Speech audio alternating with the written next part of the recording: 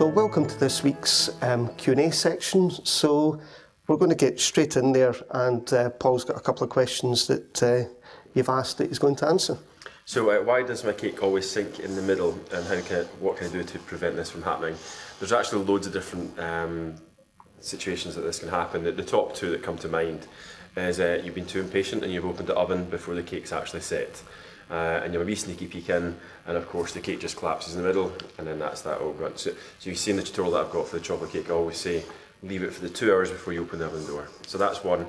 The other one is actually putting too much of the raisin agent in the cake. So some people get a little bit excited and think, I'll just put some more rising agent in to get a bit of height. But actually what that does is it puts too much in, and then the cake collapses as well. So that's the top two solutions for that problem. The question I'm going to cover is, how do you price a cake in 60 seconds? Now, your pricing structure should be a little bit more detailed than this, but if you have to price a cake in 60 seconds, I would use what I call the rule of threes. So you should know what your ingredient cost is. So your ingredient cost should be 30% of the overall price that you charge. Now, the other 70% is made up through 30% will be your running costs, various things going into that. 30% should be your pay, the thing that cake designers always forget to take, and 10% will be your profit or tax. Now, if you're not using these percentages, then the first thing that tends to go is the cake designer's pay. So if I was stuck in a lift, had to price a cake in 60 seconds, and you knew the ballpark ingredient cost... Okay, I'll give you £25. Oh, can you not make it 30? No, 25.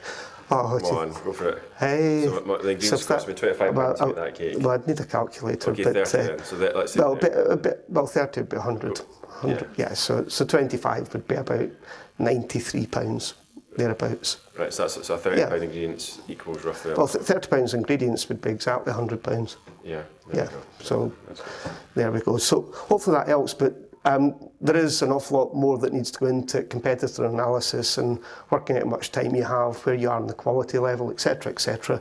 But that's a very short, sharp, and non-specific answer. So one of the other questions we've got is, if you want to shop and you've got displays and it's in the winter, and of course your sugar flowers start to wilt in the window, how do we get around this? Two options. One, you just don't put sugar flowers during the winter when it's damp. The second one is a dehumidifier.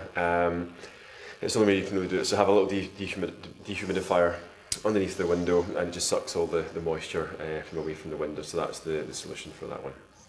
Yeah, nothing worse than floppy flowers. Yeah, floppy-itis, there's nothing worse. Okay, well hopefully that's been helpful, and we'll look forward to seeing you next week.